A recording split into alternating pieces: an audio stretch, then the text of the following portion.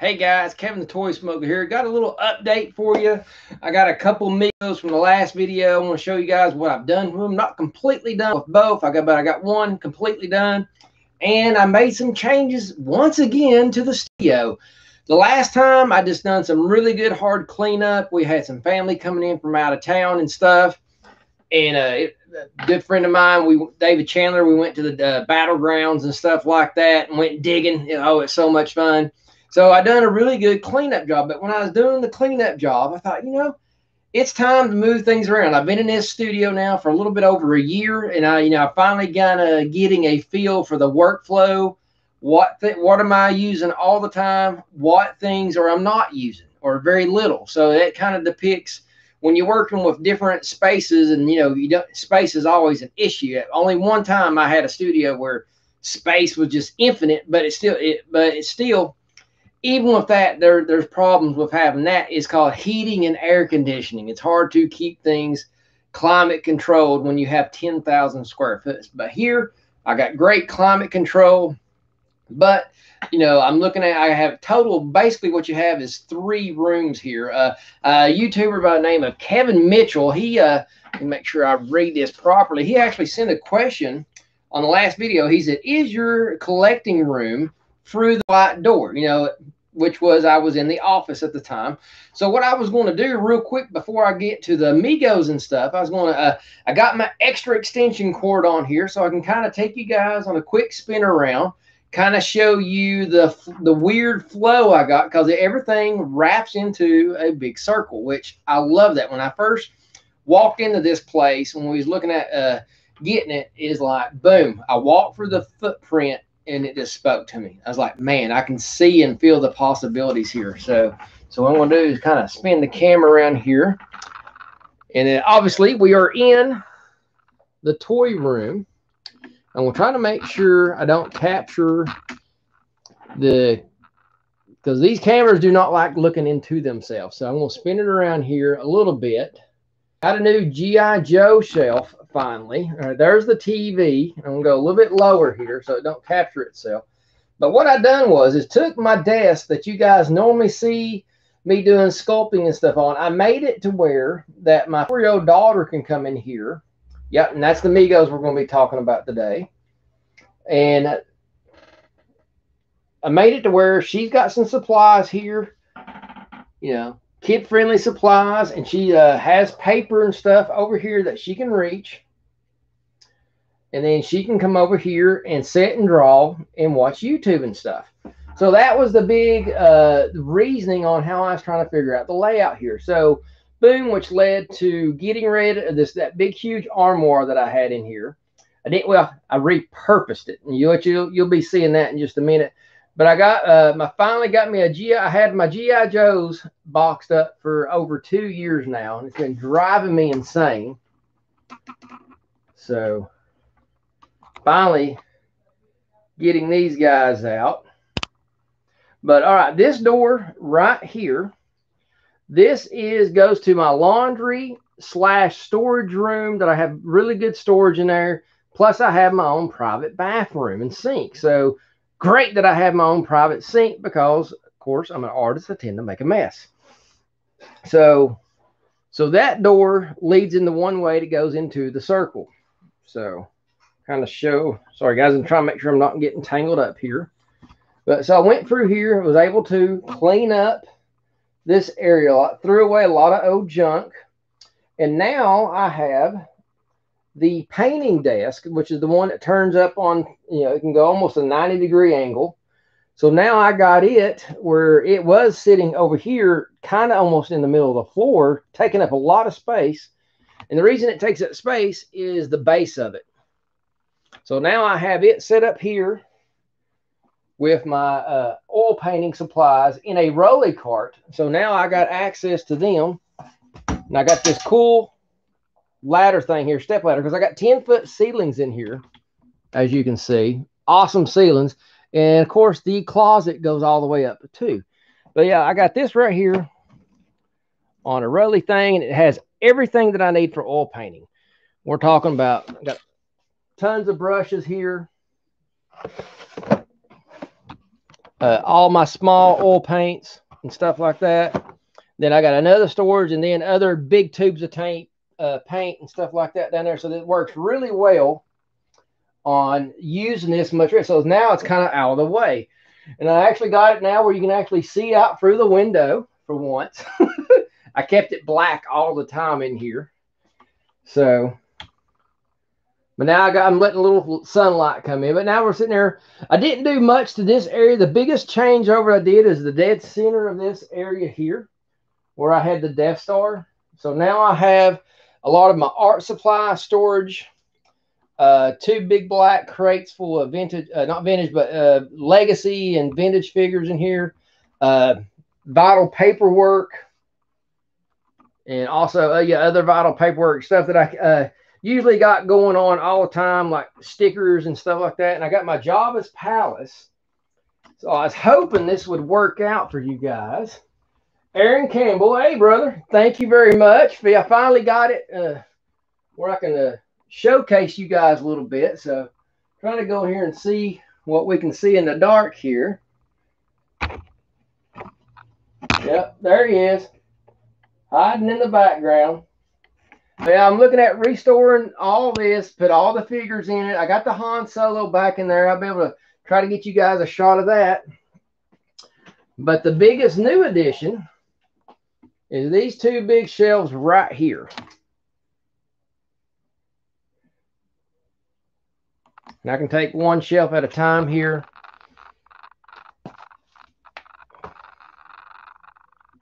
I had a hard time finding shelves, but, you know, it's like everybody that's, you know, it's getting close. It's the holidays, really. And now everybody's, you know, remodeling and everything like I am. And boom, I had an extremely hard time. Home Depot was completely wiped out of medium and small shelves. They had tons of large ones, the supersized ones. They had these big off-white ones here. They had like 30 of them. But none this size. So I had to go to Lowe's and pick up these. Let me give you guys a cool shot of this right here. Got Mando back there. And this is where I ended up moving the Death Star. Got it moved over here. And finally, you guys get to see this a little bit better. And this is another good reason why I was glad to do this. This is a true scale 3 3/4 inch Millennium Falcon common room. This is the place where, you know, the Chewbacca played chess, as you can see in there. So I'm actually now, this is where I can just turn around, grab it, and pull it out and work on it. And when I'm done, it can jump right back up here up top out of the way. So that was one of the reasons why I was really wanting it accessible. Before I had it buried in a shelf. Got some Indiana Jones stuff going here. And then down here, I got my Conans and some extra storage cases and stuff. And over here, like I said, I got all my other art supplies. Easy to reach stuff. The stuff that I use most of the time. So that's what I try to keep handy. And like I said, I got paper for my little girl. And like I said, just trying to keep things accessible. And like I said, now we're going to try to take this camera. There is the white door. Once is the Grinch. That's thanks to my wife. She got that crazy sign for me. That's the door to my office. So I always tell you guys, there's 4 rooms and they go in a circle. So this is actually room number 2. Room number 1 is this room right here. This is the entrance to the house, but it is the oil painting room. This is where I do a lot of my oil paintings if I'm not in there. That way I can have 2 projects going on at the same time.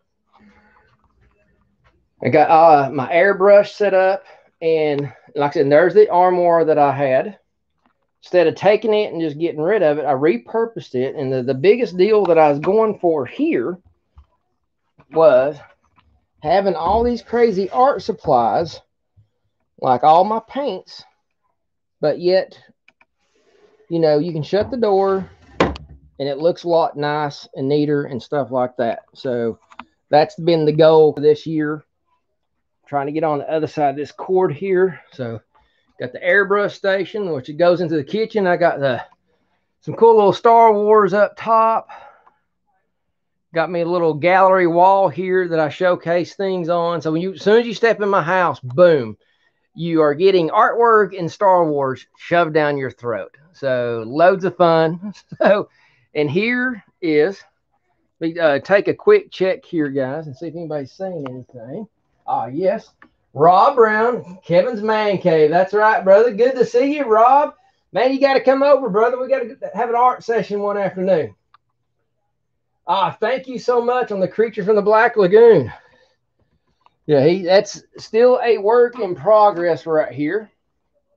That's pretty much the underpainting.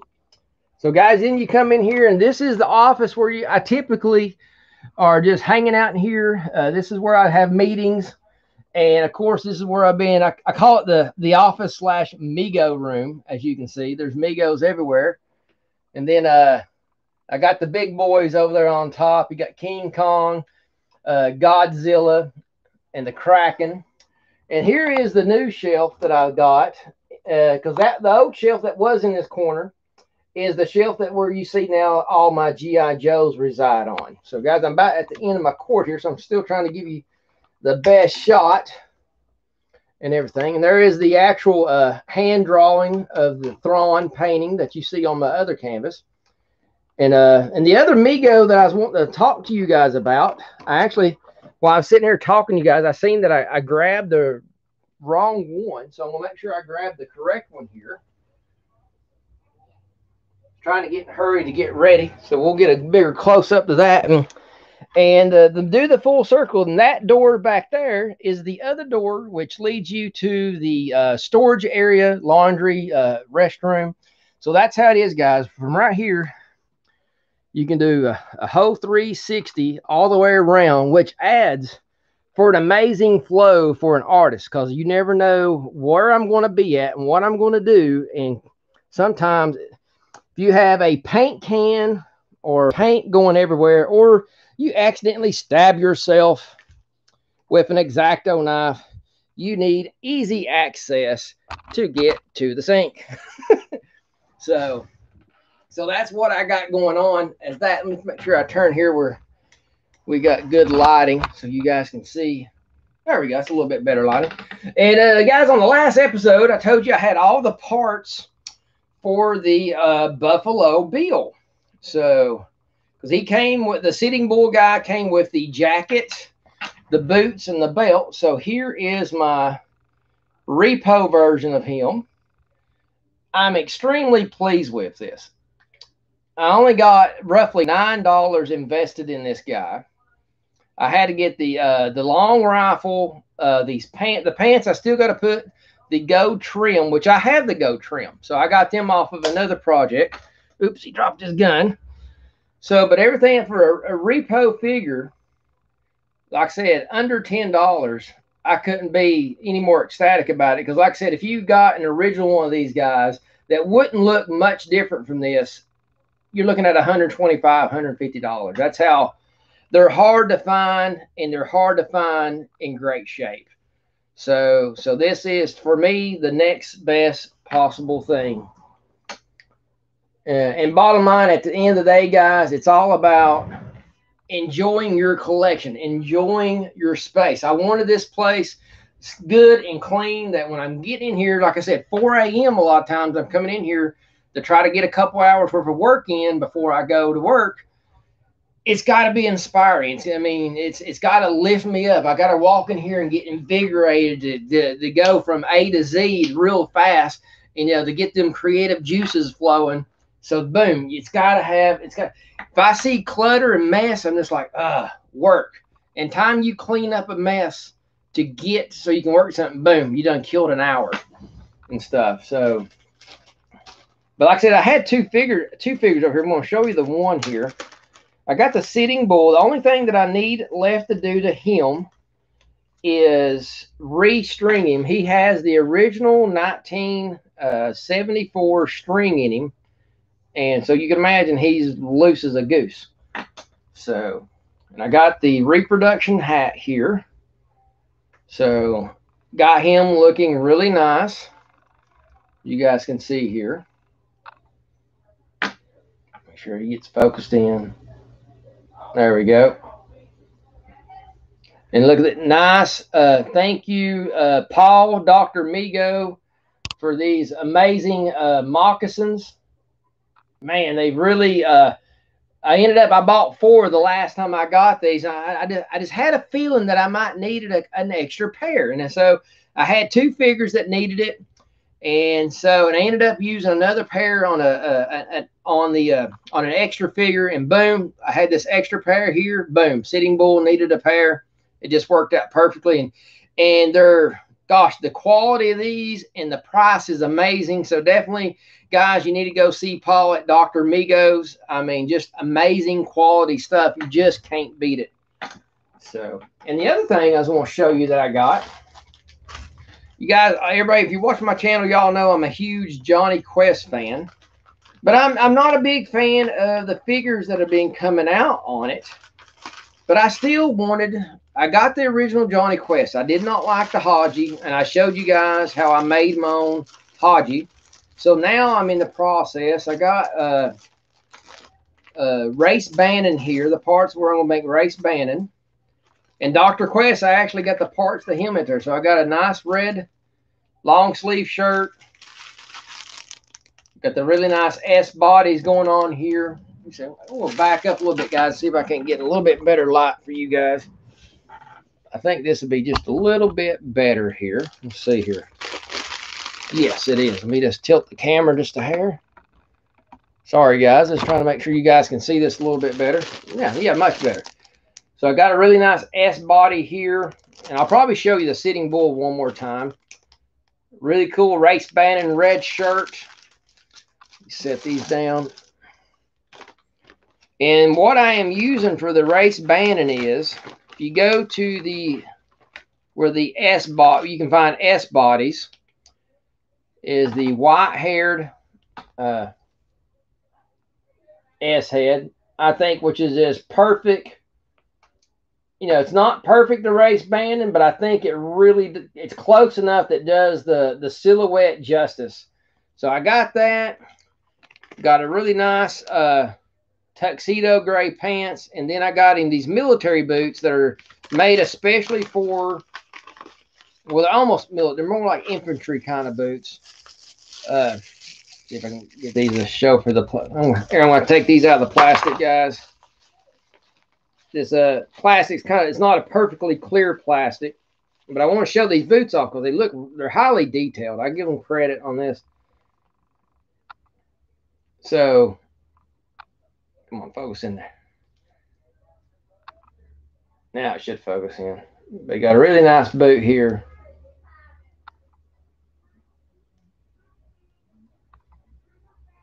Perfect, should work out great for Race Bannon. Good color. Almost looks identical to the version of it in the cartoon. So I'm going to be putting that together. And like I said, I have, I'll probably on the next video, I'll pull out what I've done to make the Benton Quest figure. And like I said, I got creative with it. And that's the cool thing about this is you kind of got to think out of the box, do a little shopping, look and see what's all out there. And what I did on that one was there was another figure that you could purchase. I think he was it's called the Artist. No, he was just a regular scientist, and he come with a white coat, which I needed a white coat for my vintage lizard that went with Spider-Man. So I took the white coat off it, bought a green lab coat for Benton Quest. Boom. There you go. I got a figure with the body, full set of clothes for $10, and it came with the lab coat that I needed for that. The lab coat, if I bought it separately, I think was like I'm pretty sure it's $6. So that made, I got a body and a full set of clothes for $4. You can't beat that. So that's you got to be a little smart on how you do these things. Because you guys are probably like me, you're huge collectors, and this hobby gets extremely expensive, and you have to, unfortunately, sometimes, well, this month I only can afford this. Hey, I'm in the same boat some days. And so being smart on your shopping and really looking and see what all the different parts you have to offer, So I always say, look for the bodies that are already completely pre-clothed, because you can get a great deal on, even though you don't need all the pieces, but you can use those pieces down the line, and that's the cheaper way to get something versus if you buy it piece by piece. It's like anything else, rule of thumb in the toy collecting as it is, buy in bulk. So if you can buy a complete figure, you're better chances you're going to get all the pieces cheaper in the long run. So yeah, Johnny Quest is one of the greatest, to me, it's one of the greatest cartoons ever, if not the greatest cartoon. I mean, Thundar the Barbarian was one of my extreme favorites as far as fantasy. I think Thundar and Flash Gordon was right there neck and neck on the whole sci-fi fantasy realm. And as far as realistic, boom, Johnny Quest was it. Because Johnny Quest, it had a certain realism, and then it had some high sci-fi tech in it, but it all came from things that were plausible. And I think that's what made it interesting. Well, that was what made it exciting, but what made it interesting was all the globe trotting they did, going to Africa, Singapore, all the crazy, Antarctica and stuff like that, going to all those exotic locations and using all this new high-tech science gadget. You take that combination, then you got this really neat family dynamic of this family who don't live normally. They're always going on these huge adventures. So, I mean, and getting in trouble with, international bad guys and terrorists. So, I mean, we really need a cartoon like that today. I tell you, they need to redo Johnny Quest and just go by the old rule book that they started with and just keep it simple and do great stories. Don't need it to be overkill. Play it smart. So I mean, so that whole concept story wise has just been an exciting thing. That's why I would love to have some figures to show it off. So and stuff like that. Let's see here. Thundar, yeah, Rob. I mean, yeah, it's hard not to love Thundar. And I thought about, guys, throw me your vote in here if you think this sounds like a great idea. I always thought doing a 8-inch retro line for Thundar and Ariel and Oogla. I think it'd be amazing. I really do. See, have you watched 3-part Johnny Quest? Oh, let's see, how many times have I watched the 3-part documentary? That'd be probably the tougher question, because I guarantee you easily I have watched it a dozen times, if not 15 or more. I mean, it's just one of those documentaries that if you're into comic artwork, Doug Wildley was one of the greatest cartoon artists and comic book artists of all time. Yeah, Rob's on here. Rob can agree to that. Doug Wildley was just amazing, and that's what made that cartoon so great. Is you had someone who was in the comic book industry who not only was a great artist, but he was a great storyteller. And that's what is sorely lacking in comics and cartoons today, is that creative writing along with that traditional school of art that we're just totally missing out. Today, it's just about fast and cheap, no matter what it looks like. Does it digital, fast and cheap? And I think, I'm not knocking digital. I think digital has its place. Digital has certain tools to make things quicker. So my thing is, with traditional artwork mixed with digital assets, there's no reason today why we shouldn't have amazing cartoons like Johnny Quest in comics today. Because if you mix those two tools together, I think there's no reason why we shouldn't come out with better cartoons and better stories today. Yeah. Well, once he left, guys, how many times have y'all heard me say this? He-Man, once they got rid of that first creative team, when they left and they took it to the B team, it went downhill. G.I. Joe, once they pushed Larry Hall and everybody else to the side, it went down the tube. I just don't understand where these toy companies and cartoon companies think that they can, the team that's kicking it out of the park, why do you want to not pay them top dollar to keep producing an amazing product and go to your B team? Yes, you are saving money, but if it sends your product down the path of where it's going to be coming to the end way quicker than what it should, where did you save money? I'm just saying, where did you save the money? I mean, it's too many great shows and cartoons have been killed that way. Andrew Clay Creations. Oh, awesome. We got a fellow sculptor just come in here. Awesome. Oh, thank you very much. And I'm glad to see another sculptor come on here, man. Definitely pop in here, throw in your 2 cents, man, because I mean, I love to hear other sculptors. And I definitely, please comment back with your link, because I definitely want to come check out your stuff. I mean, because other artists inspire me. I mean, bottom line, that's it. That's what we need to be doing for each other. Alpha Trion, how you doing, brother? See.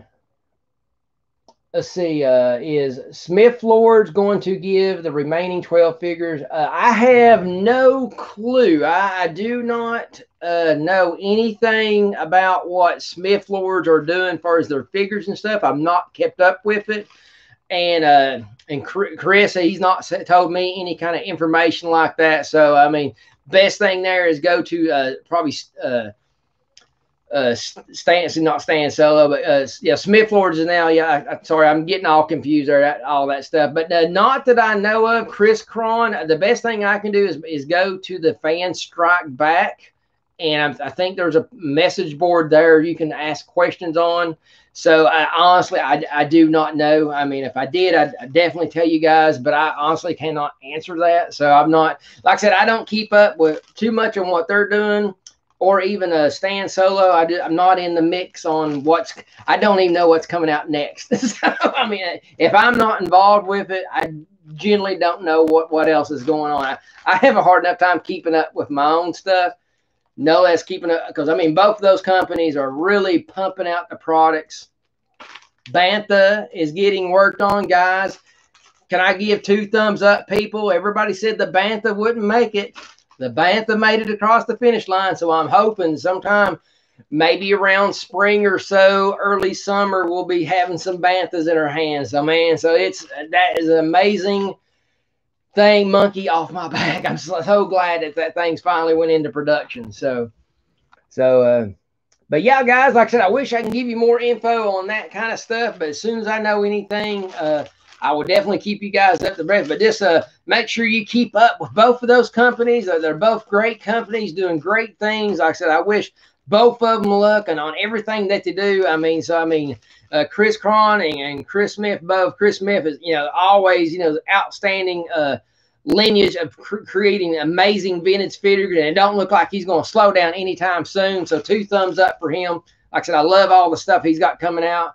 And like I said, and of course, I support the Fan Strikes Back as well. We got the Bantha coming out soon.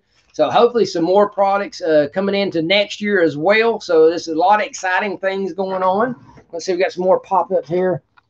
Oh, thank you very much, Aaron. Like I said, the Bantha, it was a toughie, but like I said, we brought it home, and that's what it matters. Let's see here. Oh, you see me on retro blasting. Well, I will give you, I'm glad you mentioned retro blasting. I will tell you guys this. When the first set of Banthas come in the retro boxes, the first official unboxing, I will be going to Michael's down here on retro blasting, and the first official unboxing will be done on his show. I done talked to Michael, done talked to Chris, and that's all been approved. We're just so when the first set of Banthas come in, and actually Michael done said he has a empty place, or the place where the Jabba's the dungeon, one of the dungeon sets. I think he said he has both. But there's 2 sets of those. The one he's taken out, and that he's got that's where the Bantha is going to be living from now on. So once we get it unboxed, so that's what Michael personally told me. So I'm completely flattered for that. And that my figure is going to be up there with the vintage collection of his. So I mean, that is really cool. So excited about that. Yeah, I mean, like I said, that's why I told you guys a few, what was it, a little over 2 months ago when I said we hit the finish line, and I said we're only going to go a couple months. And I didn't know what that exact date was. I mean, I was probably being generous when I said 2 months. Because, I mean, everybody wants this to go in production, but we gave everybody the last chance to hop on there. And like I said, if you missed it now, unfortunately, I think the secondary market, just like anything else Star Wars, we all know the secondary market is just evil. I mean, it don't matter if it's if it's Star Wars secondary market, you better get ready to pay out. I mean, already I see people like we're talking about Motu here. The Snake Mountain is already somebody's trying to resell it for, I think I seen one already for like $1,200. The sales bars, I've seen those $1,400. I mean, it's just crazy. I mean, I wasn't going to pay $600 for a sales barge, no less $1,400. Not going to do it. I mean, just like I said with the Razor, I like the Razor Crest. $350 is not a bad price, but I think Alpha, I think you were the one, or you or Keith one, I can't remember, was on here the last time. One of you guys said, I think it's you, Alpha, I could be wrong, said that time you pay the taxes and do the shipping fees and all that, it's pushing more like $4.25 when it's all said and done. So I'm like, is it nice? Yes. I'm not knocking the product, but $425 is a lot of money no matter who you are. And then you have to find somewhere that's almost, you're going to have to hang it from the ceiling. I mean, that's where I'm at now. If I got the Razor Crest, it would have to be big, huge hooks and metal wire, and it'd be hung up on the ceiling, because I have no more big real estate. So it's getting interesting in here. so unfortunately for that. Blue Harvest, hey brother, glad you guys come on here. Awesome. But yeah, that's the big, that's another thing with us toy collectors, guys. It's real estate. And what makes, I got a lot of great space. That's not the problem. It's the problem I have here is I'm also a professional artist. So I have a lot of space being taken up with office area and workspace. So, and I have a whole half of a room here. This is dedicated to painting and airbrushing. And I got, so I mean, if I took all the artistry away from my areas, I could probably double my collection. But I can't do that. I was an artist before I was a toy collector. So, I mean, I started doing artwork about the same time I got my first ever Planet of the Apes Mego figure. So that came about the same time. So, yeah, because I think those figures came out 74, and I started painting in 1975. So, boom.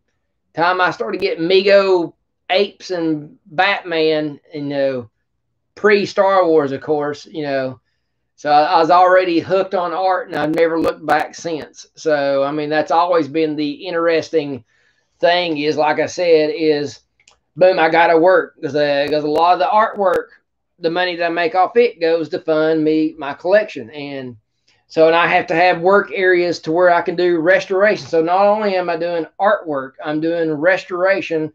And I got my office stuff. I'm working on a TV show right now. I'm working on the pilot of it, doing that. And then, boom, I'm a toy collector. And then I'm a pretty serious toy collector. I got a pretty decent collection here. Nothing to brag about, but I got a decent little collection over the years. But I've been collecting toys. And I got, oh, guys, I'm going to be doing a video soon. It's going to be one that I'm going to have to edit and put it together and show you guys is I found from 1996, I found an old VHS of my very first toy room. This was before I knew anybody else had toy rooms. I didn't know that was even a thing back in those days. And I know I wasn't the only one now, but back in the day, I didn't know anybody else that had that. So I remember professional wrestlers and other friends of mine, they would come from Chattanooga all the way down just to come see my toy room. And looking at it back now, it was nothing impressive, but they would just ooh and ah over it. So one day what I'm going to do is like I said, believe it or not, I'm sitting there running the camera and I don't say a word. What the hell? I would have never do that with a camera and not run my big mouth. So that's a huge difference in the person I am now versus who I was back in 97, which is, how many years ago? That's 23 years ago. So I had my first toy room, a whole entire room dedicated to toys. I mean, everywhere. I mean, the wallpaper was toys. So I finally, so that's 23 years I've been doing this now. So it's just been, it's good to look back, and I'm glad that I finally got that burned on the DVD, and I got it going to be putting it on my computer and sharing that with you guys. Like I said, it's cool to look at, and if it's also on my end, looking at the setup I have now versus 23 years ago, I'm very thankful to where I'm at and where I've came. And back then, if you would have asked me if I would ever be putting videos up onto the computer, that was not even a thought back in those days. So. Oh, you passed on the Razor Crest too. Like I said, I understand that $400. That's honestly, I think when you get over, let me see here. Honestly, let's get realistically, guys. When you start knocking on the $200 marker, it's getting serious. And I mean, and I can't think of too many things. I mean, I paid back in 2011, $40 for a mint Castle Grayskull.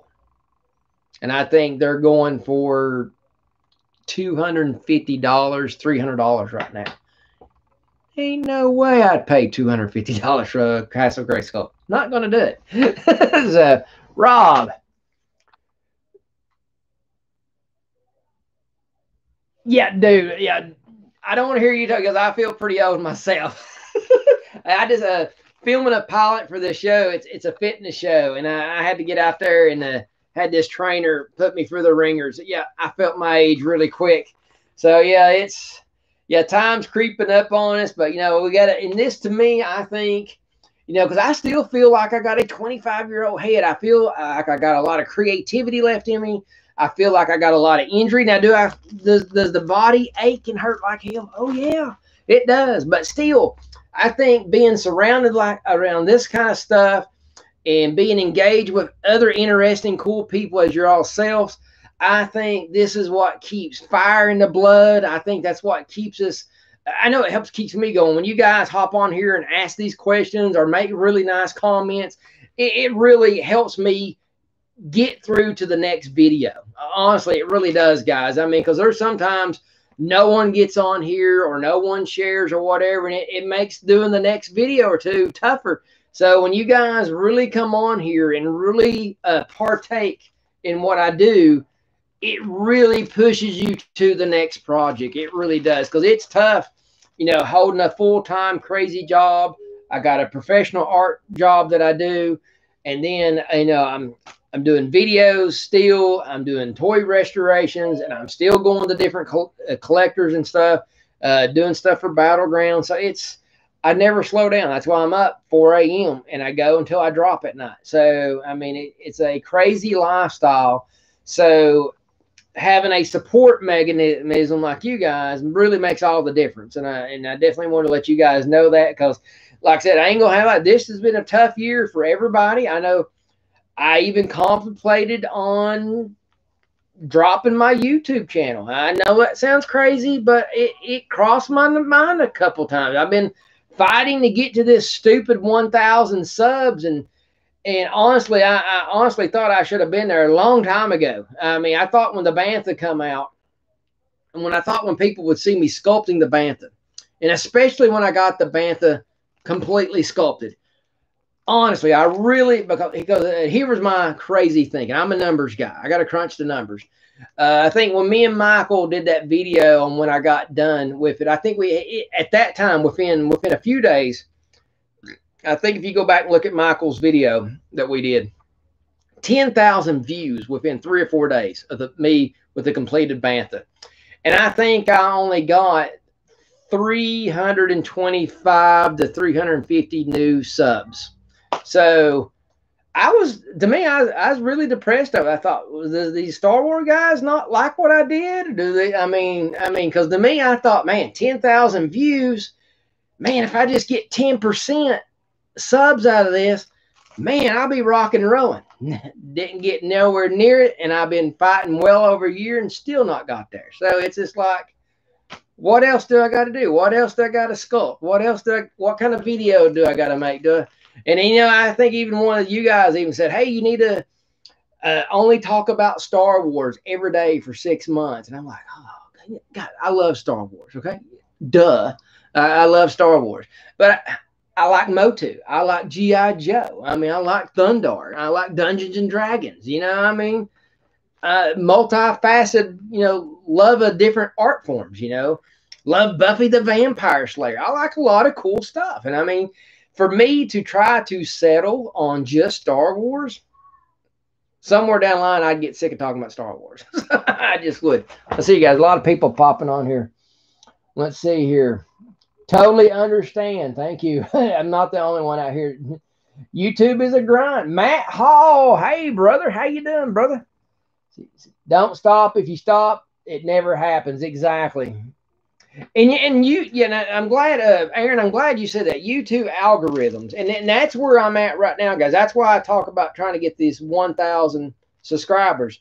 Until I hit that 1,000 marker, the YouTube algorithms are not going to work for me. They're totally set up to, I can't monetize until I hit 1,000. And algorithms don't work with you if you're not monetized. So YouTube is just me dumping a video on it. So any kind of sharing or any kind of advertising, it comes from you guys and comes from me advertising on Facebook. So when you guys copy and paste on your Facebook these videos, that's what's keeping this channel alive, is you guys and what little bit I advertise. And sometimes I'll advertise, if I do a Star Wars, I'll dump it on 4 or 5 other Facebooks of Star Wars, and I'll let it go because I try not to think about it. So thank you, Blue Harvest.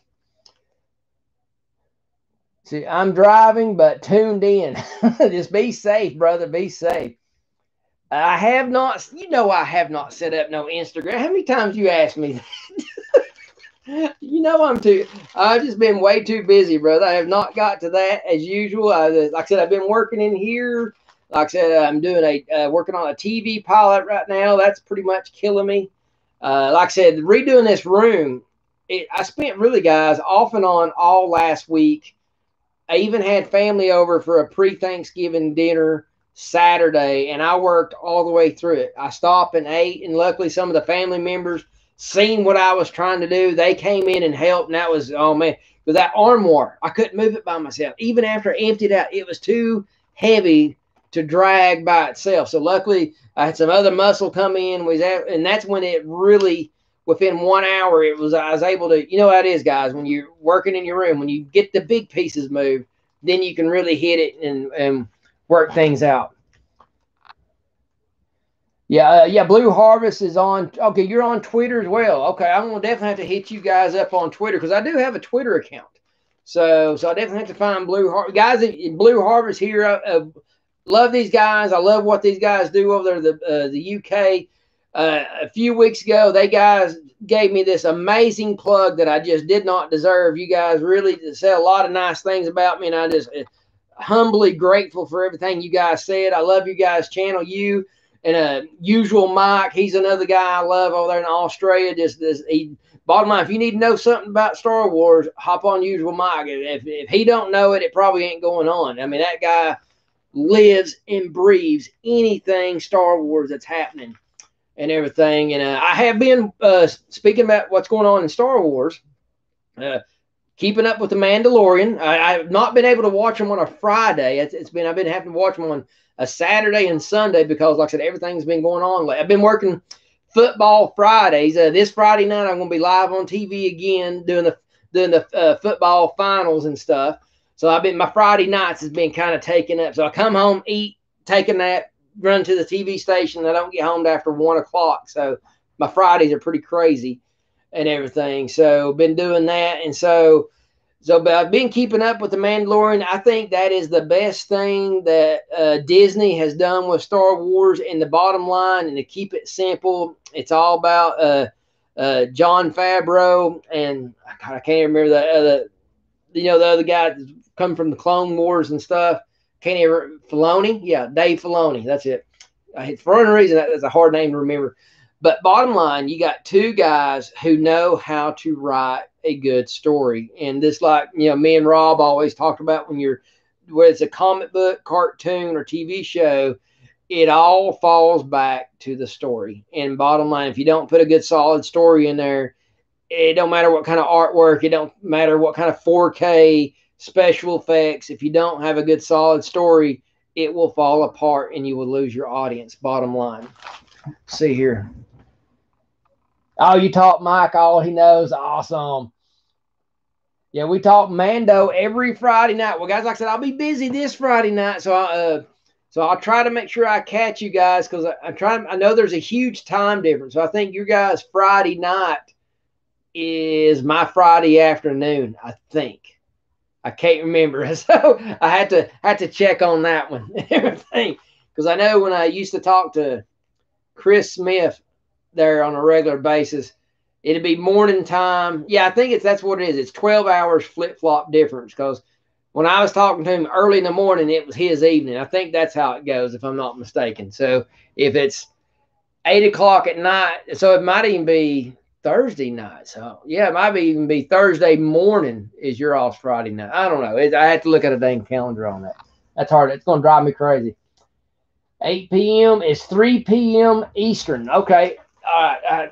So it'll be 3 o'clock. So that'd be tough, but I think I can probably make it. So I have to try to chime in on my phone, because a lot of times I still work to about 3:30. So I might have to sneak and turn you guys on the cell phone. They should have done, and here I said this years ago. I'm glad you mentioned that, Aaron. Honestly, I think back in the day, in the 90s and stuff, when Star Trek started coming out with, the Babylon, was it early 2000s or whatever it was, all the Babylon 5s, the Enterprise, and all those different things, it worked. The Star Trek grew beyond what everybody thought. Right then and there, that's, instead of coming out with all these new movies, and when they come out, I think, what was it, when they done the special edition Star Wars, what they should have done is put those out. That was fine. I didn't care much for all the new special effects, but it was what it was. But I think instead of jumping in back into the movies with the episode 1, I think they should have jumped into the TV series. I think that would have been a much better route, because these little small, because if they do it right, they should come out with like 3 or 4 different shows and let them overlap each other. As soon as one is done, they start the other one. However many shows they need, 4 or 5, and make sure they all got stormtroopers and overlapping characters, to where you can constantly see a new episode of something Star Wars all year round, and these toys could stay on the shelf, because you got the excuse to keep them on the shelf instead of doing a movie and you pump these figures out at low volume for 3 months, and boom, nobody can find them if they don't show up at your Walmart or whatever. That's the most annoying thing with Star Wars right now. You can't find the crap. Awesome. So, and that's where I'm at. Like I said, I love Star Wars, but I just don't like how you go to your Star Wars, your Walmarts, your Targets, and you just can't find the stuff. That is, to me, I'm beyond annoyed with it. I mean, it's, and He-Man's not annoying me too much, but around, I guess, in the southeast, or North Georgia is where I'm at, we're just getting our stuff extremely late versus everybody else. It don't matter if it's Mego, Motu, or Star Wars. We're like 2 to 3 months behind everybody else. So I already see everybody, a lot of people on YouTube that has all of Wave 2 Motu stuff. And my stores just a couple weeks ago finally got stocked up on Wave 1. They came out with them and they all sold out. They come out again, they all sold out. And now they're packed out to the gills and they're not moving. So annoying. Let's see here. You can't find, well, like I said, I got a good friend of mine, David Chandler. He's up there in Benton, Kentucky, and he can't find Wave 2 either. So like I said, I think anything below Ohio, we're screwed down this way. So I don't know what the deal is. And like I said, if you pre-order this stuff through Walmart, Target sucks pre-order. You better not be a vintage mint on card collector, because if you don't, you better plan on opening it, because they're going to ship it and they're going to beat it up before you get it, unfortunately. I mean, I've got videos on it. I've seen tons and tons of people with videos on the net with bad Walmart experience with the Motu and the Ghostbuster stuff. I mean, they don't care, guys. They're just flipping product. They have zero concerns for collectors. So my best bet, if you're not a mint on card, you're gold. You're good. But if you are, you're going to get screwed probably. I mean, because they jam it in a box, or they put it in a box this big and they let it bounce around like a ping pong in there. I got a cool video on that one too. Target really ticked me off and everything. Well, guys, I've been here over 50 minutes. Thank you all for joining me. I'm getting ready to get some supper in here. I got to do a little work. I think my wife's got some Christmas projects. It's that time of the year. We got to start getting set up for it. We got a 4-year-old, and like I said, I finally got her set up in here. That's totally exciting me to have her. That's my little buddy. She wants to come in here, and luckily, believe it or not, guys, she's 4 years old, and she don't mess with my stuff. Now she'll rag out the art desk, but she don't mess with the figures. So daddy's training her right. So guys, appreciate y'all. You guys have a good evening and everything. Be safe out there. Keep collecting. Have fun with it. Treat everybody good. Catch you guys later. I'm Toy Smuggler. Cheers, Blue Harvest. Thank you, brother. Thank you for joining me, man.